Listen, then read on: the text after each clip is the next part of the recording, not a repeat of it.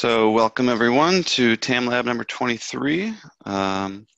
Today I'm going to be going through a deployment of vRealize operations and vRealize log insight via vRealize Suite Lifecycle Manager, or LCM. Today is May 30th. So with that, I don't have much of an agenda. It's going to be very hands-on, and we'll just kind of jump right in here. So real quick before we do that, these are our social channels from a TAM Lab perspective. So if you want to get more involved, please check out our SharePoint site. The link is down on the bottom right there. Also, if you have an idea for an upcoming session or you're interested in hosting a session, we're always looking for folks to help host sessions. Go to our SharePoint site, and on the left side, there is a link to submit an idea, and that'll open up a form so you can submit that there.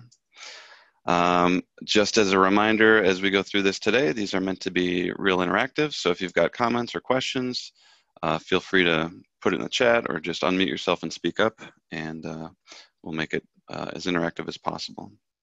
And then one last slide here, just as a reminder, when we're done with the session today, you should be redirected to a survey as a post-TAM Lab survey, and it's just a one-question survey, so we would appreciate it if you wouldn't mind filling that out.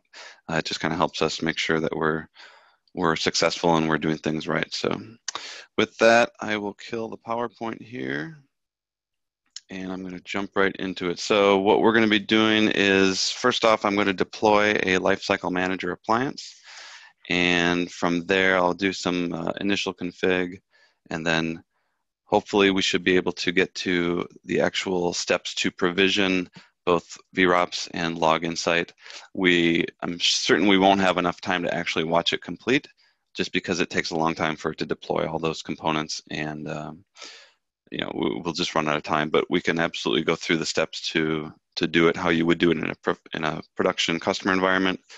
These will not be single node instances; they're going to be multi-node, so kind of more of a production look and feel, right? So with that, first off, I'm going to start by deploying a new Lifecycle Manager appliance. I have all those downloaded already.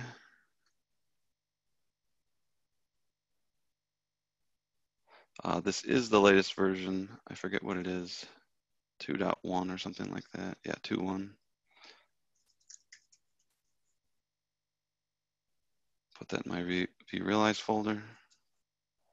And that's going to go in my prod cluster.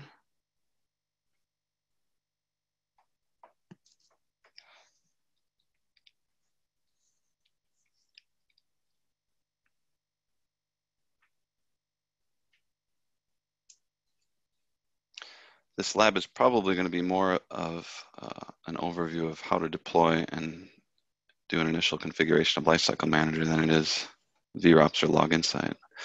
So when you're deploying this, you have the option to enable the content management components, which is essentially code stream, or what we used to call Houdini, which was the ability to move content from one environment, let's say VRA, right, all your blueprints and stuff, and move it to a different environment. When you do turn that on, it's going to add more resources, so more vCPUs. So I'm just going to leave it disabled because we're not going to get into that here. You can always turn it on after the fact, but you just kind of need to resize the appliance. We're going to choose our network, and then we're going to go through the network settings here.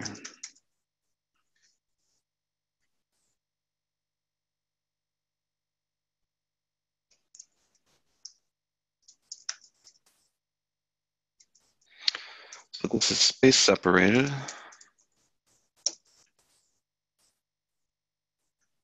I always use those 4 NTP DNS records there. So for the certificate, I'm just going to use name.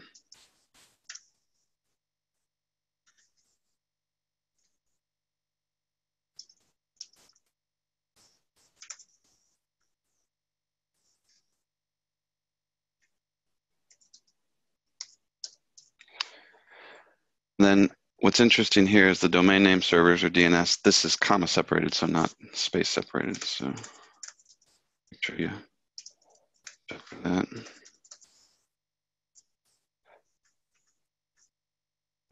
38. Yeah.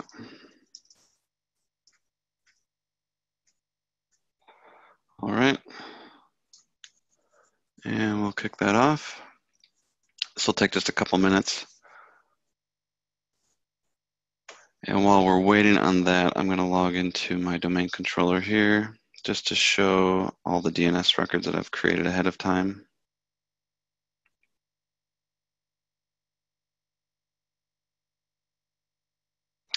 So here's what we've got. Hopefully you can see this. I've got actually two nodes for vROps, a master and a replica. That's what we'll be deploying. I also have this IP here, which would be a VIP for a third-party load balancer. And you definitely want to load balance those two for any user traffic, so user interface traffic, as well as any EPOPS agent traffic if you're using EPOPS. So this will unfortunately be a separate step you'll need to do after we deploy everything through Lifecycle Manager. With Log Insight, I'm deploying 3 nodes, a master and 2 workers, and then also I've identified an IP for the VIP of that, which is an integrated load balancer, which is part of Log Insight, so I don't need to do a third-party load balancer there, like a NF5 or a NetScaler or NSX or something like that. And then I've just got the one Lifecycle Manager appliance here. So all those A records have already been created here. So we should be good to go. And we're at 80%. So it shouldn't take too much longer. Just as a heads up, if you want to leverage Lifecycle Manager with your customer, they do need to own the vRealize suite. So they can't just own vROps, for instance, right? It does become part of the suite. But it's a great tool for deploying and managing, VRA, vROps, Log Insight, vRNI, vRBC, all those products, and then you can import them as well if you've already got them deployed and now you've decided you want to start using Lifecycle Manager. You can import them into an environment, so you don't have to redeploy or anything like that, and it's able to manage it, and then you can do upgrades, lifecycle management, things like that.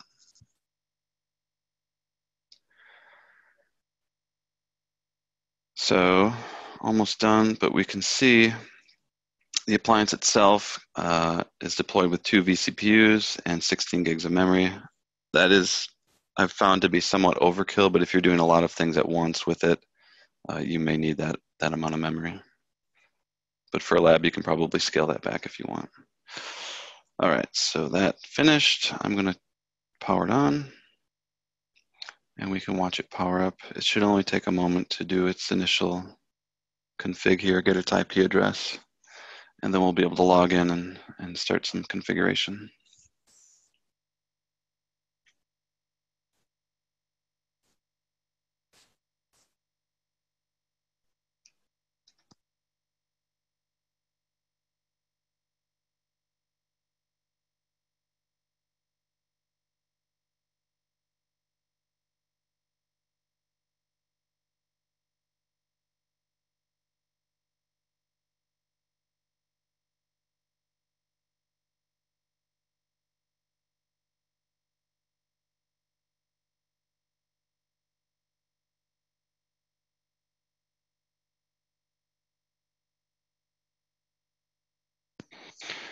All right, so that's finished. I'm going to browse to that URL.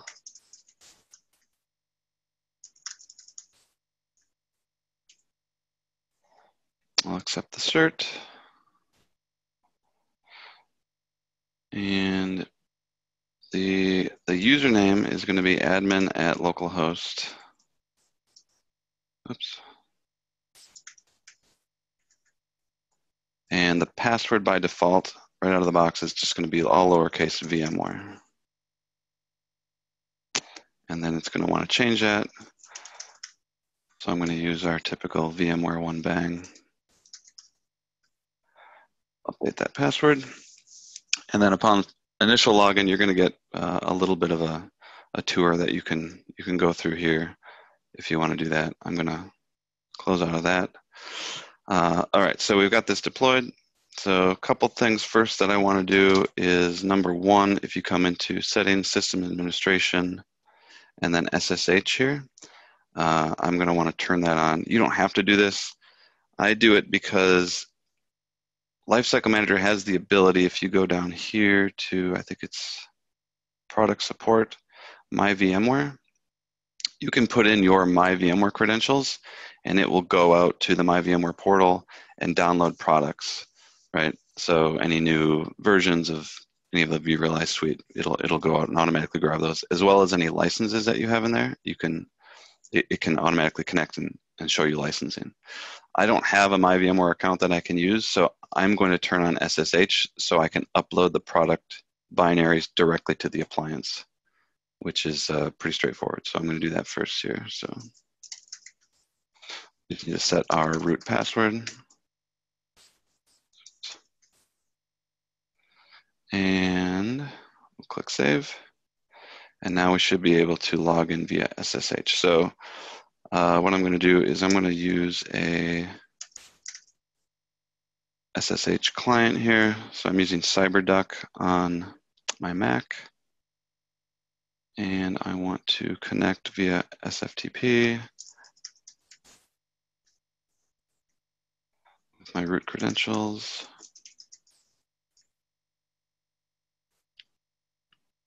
Accept the fingerprint. All right, so now I'm in. So here's the file structure. So what I want to do is just drop those binaries in there. So it's going to be for vROps and login sites. So I'm going to go into the root/data directory, and I'm going to create a folder here called OVAs. You can name this whatever you want.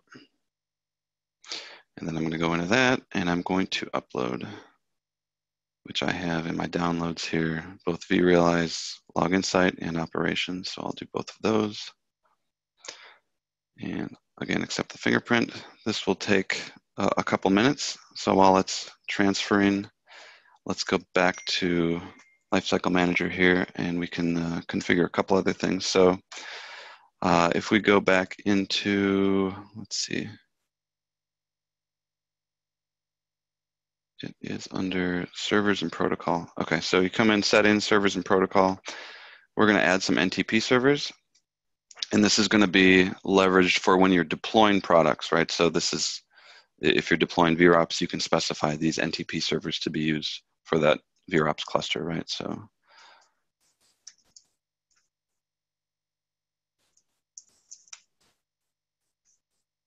I'll have 4 of them here.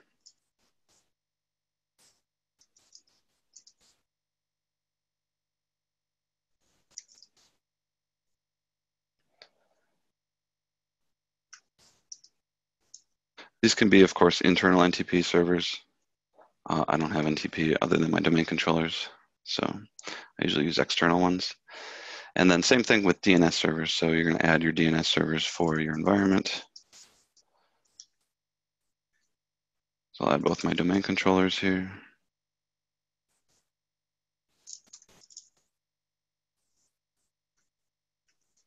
Okay. And then if you had SNMP, this is more leveraged for vRealize Network Insight. You would want to add those here as well, but I don't have that today.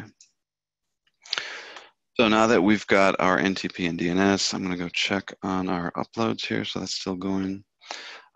We can go and create a certificate now. So I'm going to add a certificate. Now this certificate is going to be leveraged for our environment deployments. So this is the cert that's going to be applied to our vROps servers and our login site servers, right? So what you can do is come in here, you can create, well, first of all, let me back up. You can generate a CSR and enter all of your cert details here, and it'll create a CSR file for you, which you could then take to your internal certificate authority, right, Microsoft CA, and get a signed cert from them, right? That way, it's a trusted cert within your environment.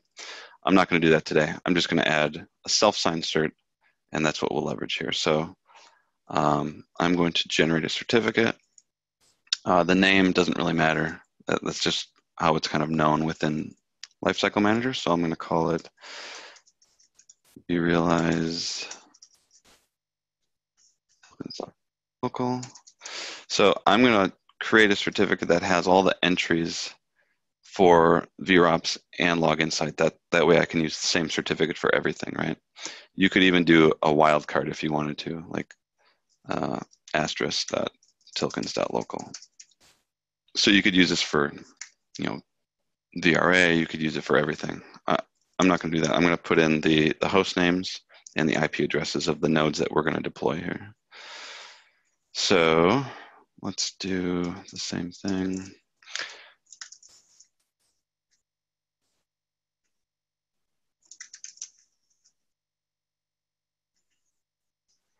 I'm just going to do a 2048 bits.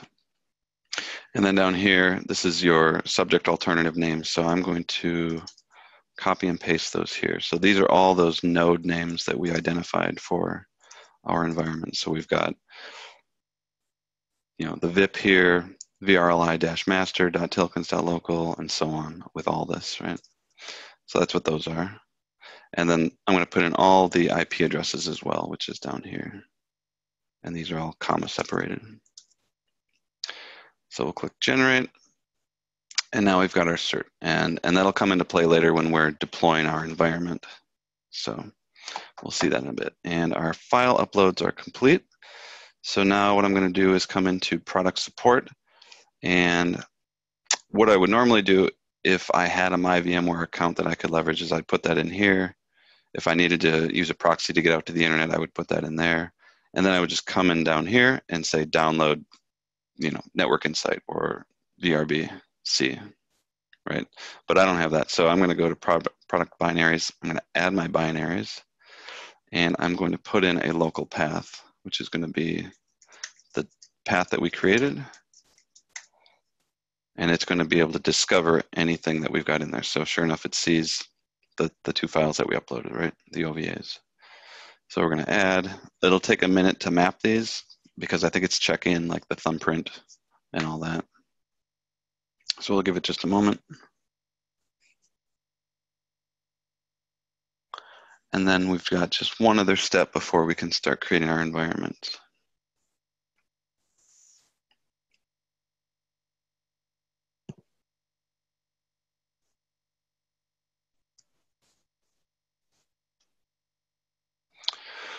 While we're waiting, anybody have any questions or comments?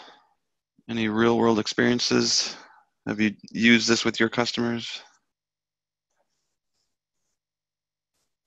Hey, Steve, this is Matt. Hey, Matt. Hey, I apologize. I missed the first part of your session today, but I just a question for you. What do you plan to use Lifecycle Manager for in your home lab? In my home lab, I probably won't use it just because I probably should actually. I typically deploy vROps, I don't know, once every 2 weeks. I get in there, I do all sorts of stuff, I break it, and then I leave it a mess. And next time I need to do something, I say, okay, I'm just going to redeploy the thing. I could absolutely use this to redeploy it quickly. And especially with Log Insight, it might make sense to start doing that because when we go through the deployment, you'll see there's some steps within it that you can actually configure it completely to actually connect to vCenter. You can create affinity rules for the nodes themselves. It's pretty cool. It's come a long way since version 1.0, that's for sure. And yeah, I guess I could. I typically don't do upgrades of products in my lab because I'm always redeploying them anyway, so I wouldn't necessarily use it for that. If I were doing a lot more VRA stuff, I would probably leverage the lifecycle management, content lifecycle management, where I'm copying, my blueprints and artifacts from one environment to another. That way I could keep those and they'd be persistent. That would probably be the biggest use case, but I don't do a whole lot with VRA as it is right now. So those are added. We've got those here. The next step is we need to create a data center.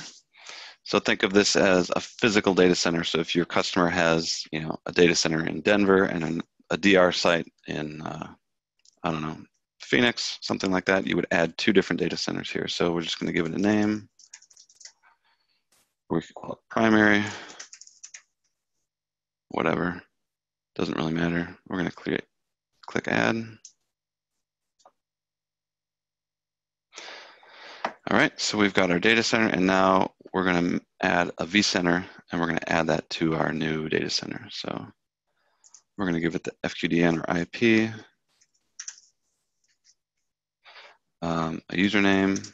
I typically just use administrator at vsphere.local, but you should use a specific account. You know, create a vRSLCM user account or something like that. And then this dictates the server type, but I'm going to do both here because I just have one vCenter in my lab. We'll create submit or click submit, and then it's going to need a couple minutes. What it's going to do is actually go query that vCenter and do kind of a data collection of the inventory. So it knows, you know, the clusters, it knows the resource pools, it knows the networks, all that stuff. And we can actually watch that process. If you go to home requests, we're looking at that one request right here, but you can see we've got a couple of requests already that have finished. But you can always click on in progress and you can see the status of that. Typically takes like a minute to collect the vCenter inventory. If it's a larger vCenter, it might take a little bit longer. While we're waiting on that, is there any other comments or feedback, questions?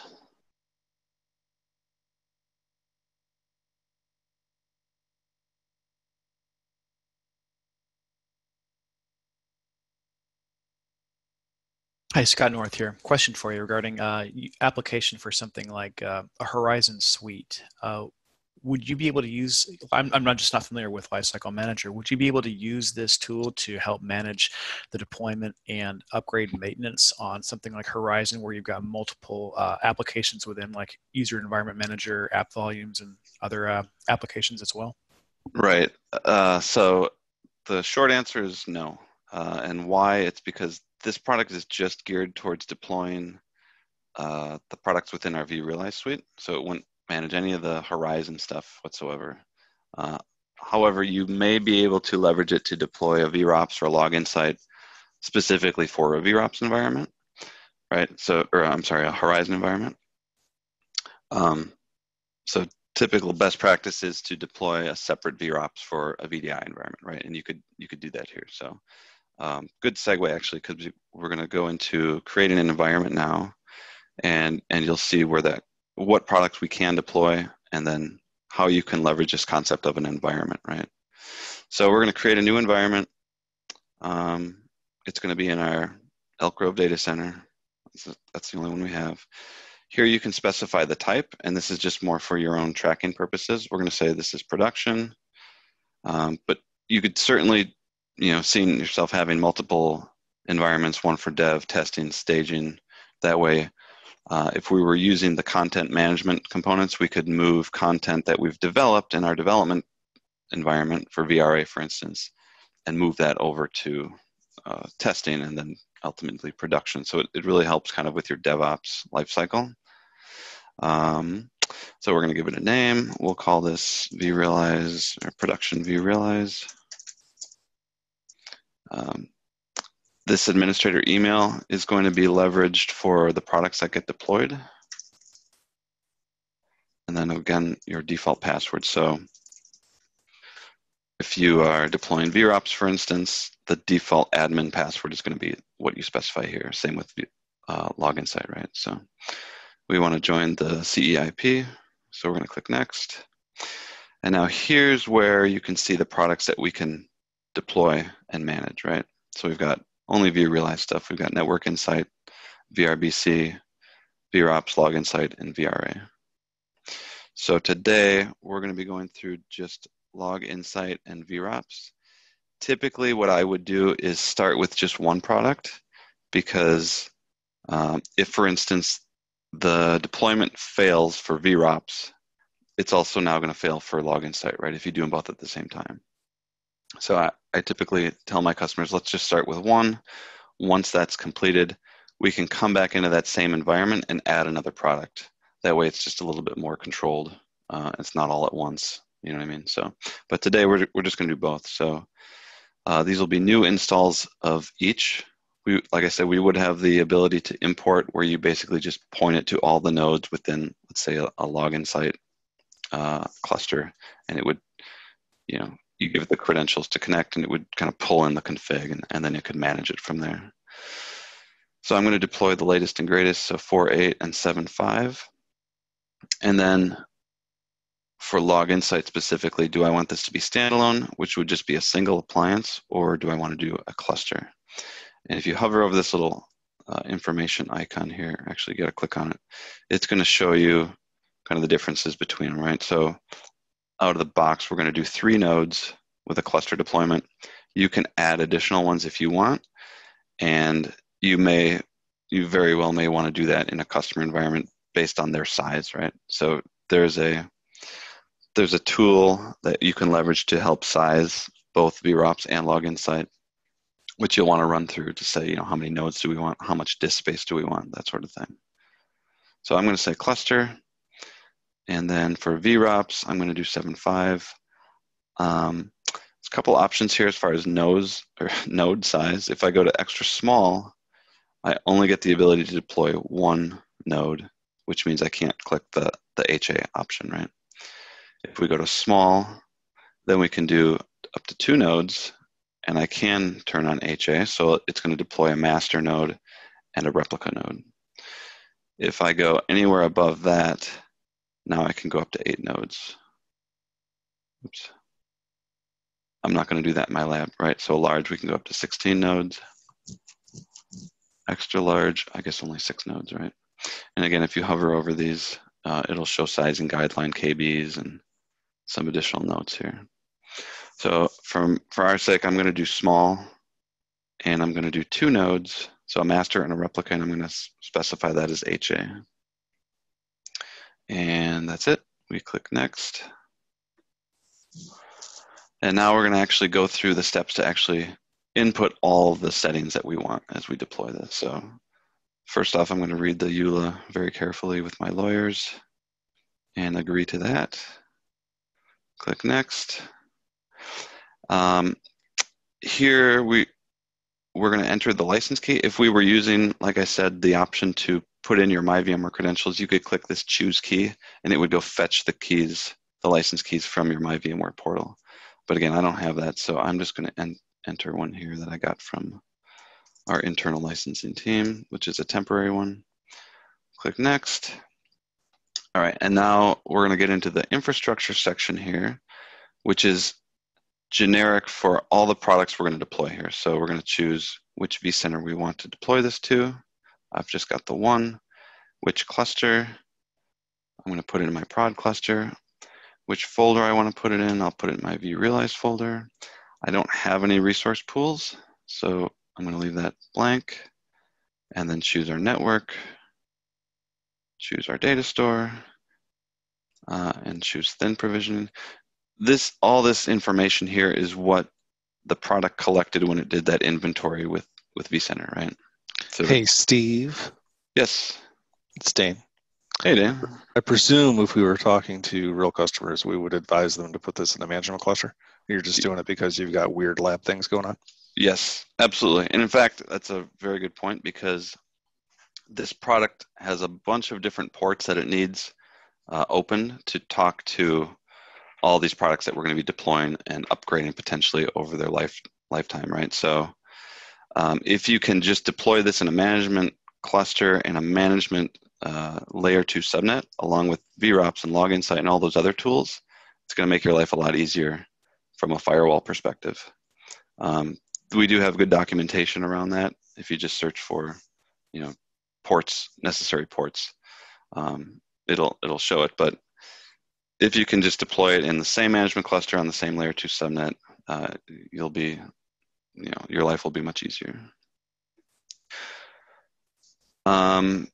We also have the ability to integrate with an identity manager for authentication purposes. I'm not going to do that today. And that is another product you can deploy here. So if we choose to do so, you wouldn't do it through an environment. You would do it through the settings, I believe. But we're gonna exclude that for now.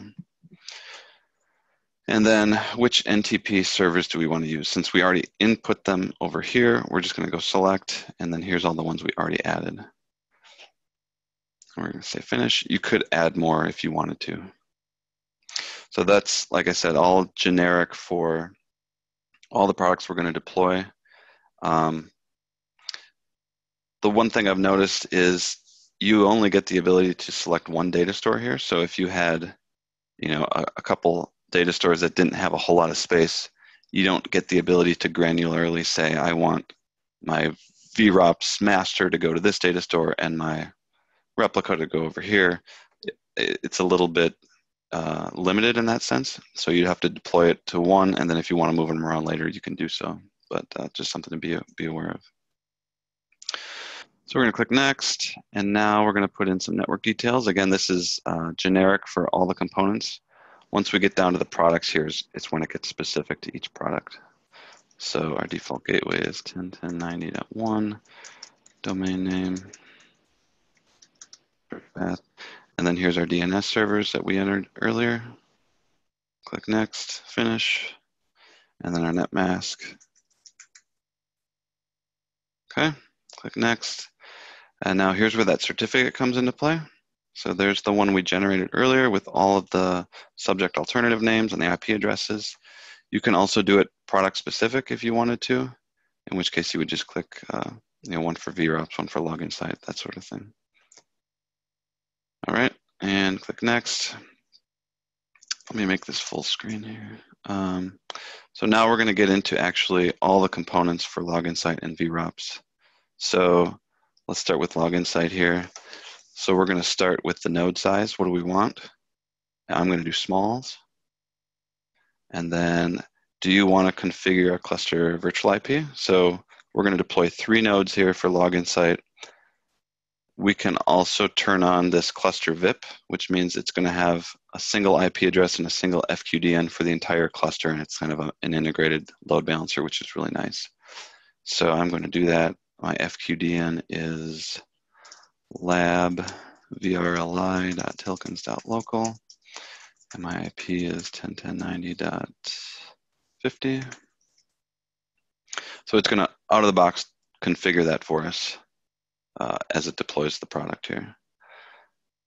If we wanted to add an additional VIP, which you can do that, you can do that here. I'm just going to do the one. And then this is cool. We can have it automatically create anti-affinity or affinity rules within vCenter, which is a good idea and typically gets forgotten to say, we don't want all these nodes running on the same host, for instance. So now if we lose a host, our entire vRLI environment is down, right? Because I'm deploying 3 nodes here, and I only have 2 hosts in my cluster, I'm not going to do that, but I will do it for vROps, so we'll be able to see that. And then for log insight, there is a lot of really cool out-of-the-box stuff here. So we can automatically configure it to connect to a vCenter server, which I'm not going to do because I already have a separate log insight environment in my lab. So I'm going to not do that because it would overwrite those settings. We can have it configured for Active Directory. So if we have Active Directory in our environment, we can configure that so other users can log in. Of course, you can do all these things after the deployment, but it's nice that Lifecycle Manager now includes some of these things as well. Same with SMTP, right? You can point it to your mail relay. If you wanted to forward logs from Log Insight to, let's say, Splunk, for instance, you could do that here as well. You set your retention notification threshold, so you're going to get an alert when you have 1 day left of capacity, something like that, right? You can specify that. You can automatically upgrade these nodes to the latest VM hardware version in your environment, which I'm going to do that. You may not want to do that if you've got older ESXi versions in your environment, but something you can do out of the box. I'm going to always use English, and if I wanted to add more disk, I could do that here as well, which is pretty cool because Log Insight, you probably might want to add additional disks just so you have more log space. So that is kind of the general stuff, and now we're going to configure our master and our 2 nodes down here. So we'll go to master, and this is pretty straightforward. This is going to be the name of the VM within vCenter, right? So you're going to see it in vCenter as vRLI-master. The host name, I have these all set as, yeah, just the same name, but with Tilkens.local. And then you're going to give it an IP. 1. Yeah. Then I've got 2 worker nodes. Same thing here. This is the name in vCenter.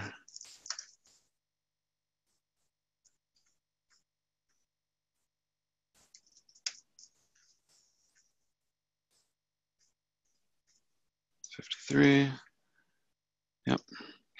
And that's it for log insight. So now we can move over to vRealize operations.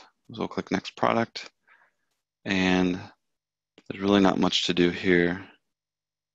You can disable TLS if you want, specific versions of TLS. So if you've got some hard security requirements around that, you can turn those off. Again, you can turn on, or you can specify your NTP servers, but we did that at a global level, so it's already set for us. And here I am going to have it auto-configure an anti-affinity rule within vCenter. So I'm going to specify keep them on separate hosts. And in fact, let me check my cluster because I think I did this as a dry run yesterday and I specified that, so it might have kept it after I deleted it. I guess not. Okay. I think it took it down. And now we just specify again our IPs and our host names. So this is again is the name of the VM in vCenter.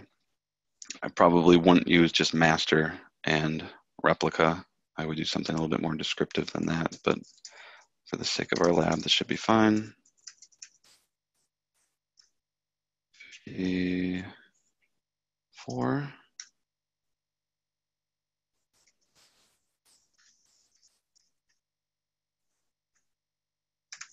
'55. And if you'll notice here, I did create a VIP for vROps 10.10.9056.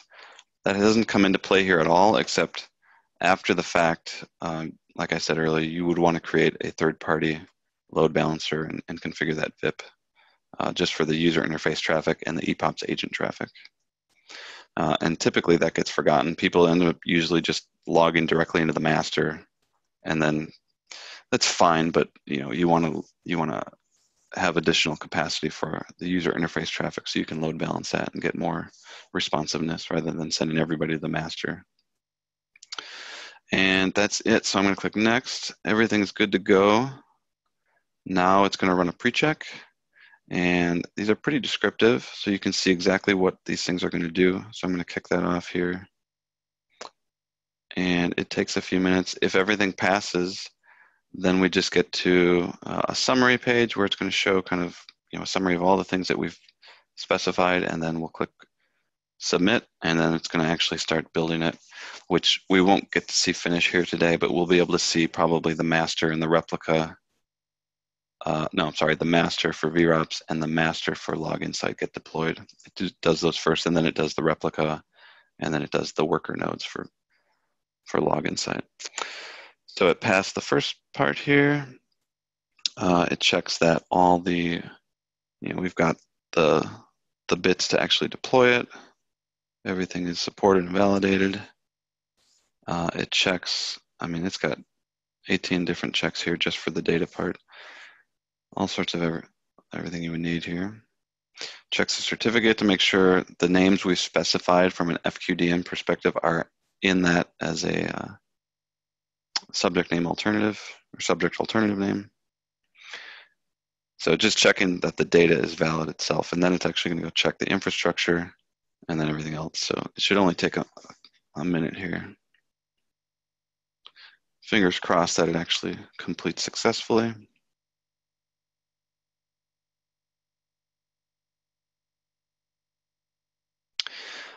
This product also has an API. I forget if I can find the URL for it.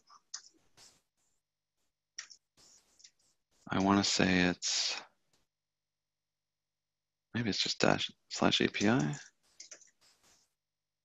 Yeah, so this is going to show you the Swagger interface for the API itself. There's 2 different versions here.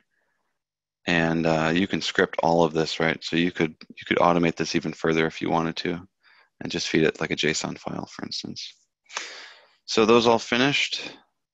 Everything checked out. We've got enough disk space. Everything's good. So at this point, you can download the report, which is just going to show everything that we validated here, which I don't know if maybe you want to save that with the deployment files or something like that. And then we're going to click next. One last thing here, you probably want to download the configuration itself. This is going to be the JSON file, so if you ever needed to redo it, Matt, this would be a real good use case in a lab, right? If I'm constantly redoing it, I could just feed it the same JSON file and walk away and come back in like an hour and it would be done. And that's it. So then we click submit. And hey, Steve. Yes? This is Dane again. So could I take that JSON file and then schedule through VRA a deployment of things like this at a later time? Yes, I believe you could. It would have to be an XAS blueprint that would call some sort of a vRO workflow, which would hit that API like we showed. Okay. But I think it could be done, yeah. You could you could create a catalog item for deploying a whole environment, right? Interesting. I couldn't do it, but somebody could do it. I'm not that good with vRO and all that. Thanks, Steve. You bet. Good question. So now that that's submitted, we can go to our requests here, and we'll see that it is in progress. So we can click on that. And this is going to take probably 45 minutes to an hour to complete. But if we give it a little bit of time, it's going to kind of do another pre-validation here, which is redundant to what we just did. But it does that because you could run that pre-check and then click save and exit and not do it for like a month or something like that and come back, and then it would want to pre-validate everything again. So it only takes a moment here. So that's already done. It's going to check the two products, and then it's going to start with the vRLI master and the vROps master, which we should be able to see come into our inventory here soon. What is this alarm? Online health. Sorry, I'm getting distracted. But that was pretty much it for the lab. Like I said, we won't have time to see it complete all the way. But what I can do is once the recording is available here and I post this to the TAM Lab SharePoint site, I can also take a screenshot of this, just to show that it was successful. And if you guys want, if you think it would be valuable to then maybe schedule a follow-up session to this one where, okay, we've just deployed it with Lifecycle Manager. What do we do next? Logging into each product and doing some of our initial config stuff for vROps or login site or things like that. We can certainly schedule something.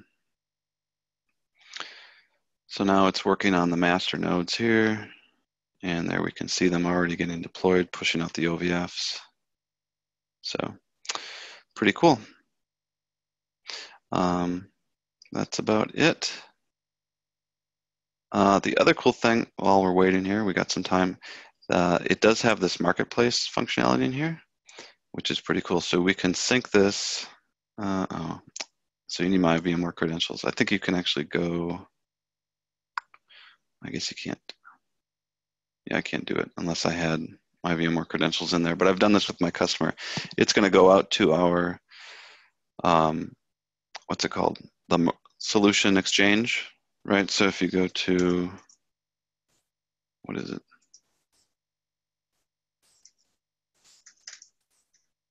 VMware Solution Exchange. Yeah, marketplace.vmware.com.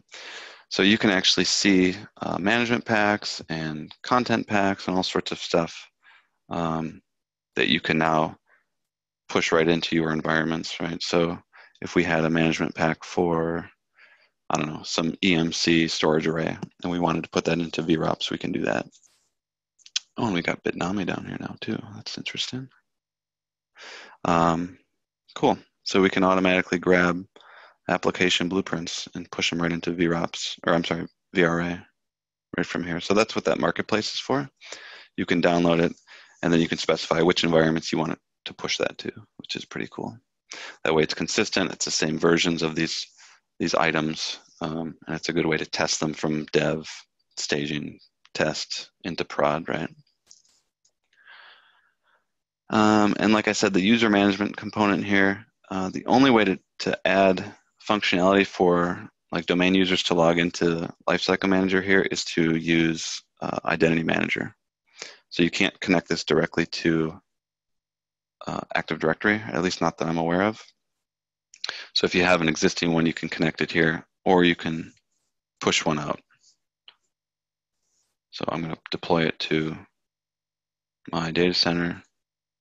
I don't have that product mapped because I didn't download the binaries for it, but that would be how you would deploy it pretty easily. And then you could configure your Active Directory groups and users mapping into Identity Manager, and that's how you would control it.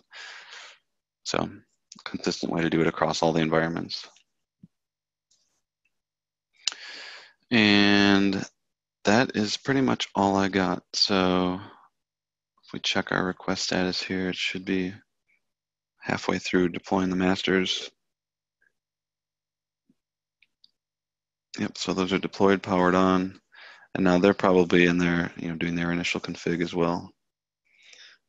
Yeah, generating certificates and things like that. So we got about 9 minutes left. If we want to open it up for questions, like I said, I'll take a screenshot of this once it completes and show that I'll upload it with the additional artifacts for the session here today.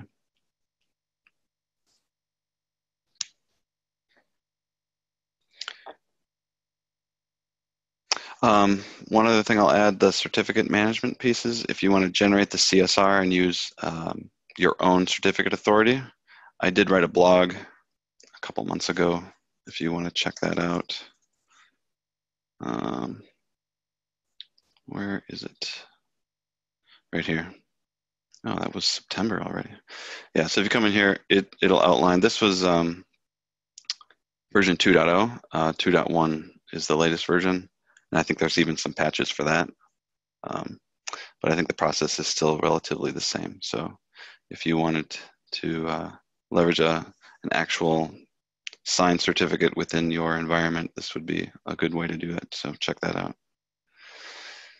And with that, I'll stop talking. Does anyone else have any questions or concerns or thoughts, comments?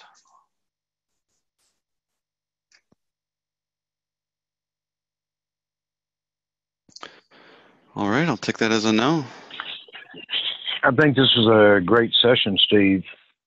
I think the video will be well worth watching again. Thanks, Dale. Hey, Steve. Yeah. Hey, devil's advocate, why would someone not use the vRealize Suite Lifecycle Manager? Are there any reasons not to? Probably the biggest reason is they don't own the full suite, so they don't actually have access to it. But aside from that, I can't think of a reason why you would not want to use it. Even if you've deployed the products separately, maybe a long time ago and you've been upgrading over time, you would still want to leverage this and import those products. If for instance, maybe it's a small shop and they've just got one environment, it might not make sense to do this because doing upgrades for vROps manually is not that bad. If you've got dev, test, staging, production, and multiple data centers all over the place, I would say absolutely use this because it's going to make your life a lot easier, especially with the content management components. The ability to kind of move that code from one environment to another, it will help a lot with change control, for instance, right? Saying that we were able to test it here, and now we're moving that code over here, and it's just a much nicer DevOps sort of CI/CD way of doing it. I think it might be available as a separate SKU. They might be able to buy it standalone. Have you looked into that? I have not. That's a good point. if you can figure that out, let me know. That would be interesting.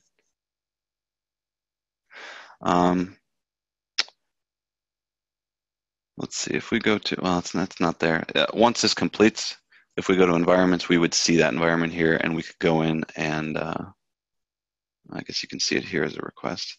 But there's things you can do, like you can export the config. You can turn on a little health check thing.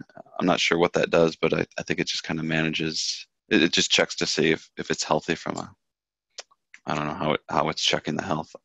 It might use the SDDC health management pack within vROps. I'm not sure. But you also get the ability here to add products. So you can certainly add stuff after the fact. We'll create another one. I have not deployed VRBC through this or Network Insight. I did do VRA once upon a time. In fact, it was a TAM Lab. We deployed VRA 7.5 via this tool. So you can check that out on our site if you want to watch that one on demand. Of course, VRA is now at 7.6, but for the most part, it should be relatively similar. So if we come in here, let's filter. I did it, and it was, right here. Yeah, vRA 7.5 deployment, November 1st. So you can watch that if you want.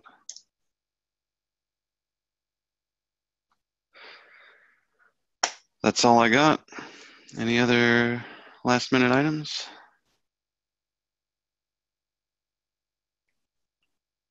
It's a bummer we don't get to actually see it complete, but it's super exciting to sit here and watch it go through all these little steps. They're pretty descriptive, actually. You can click on all these and it'll tell you kind of what it's doing.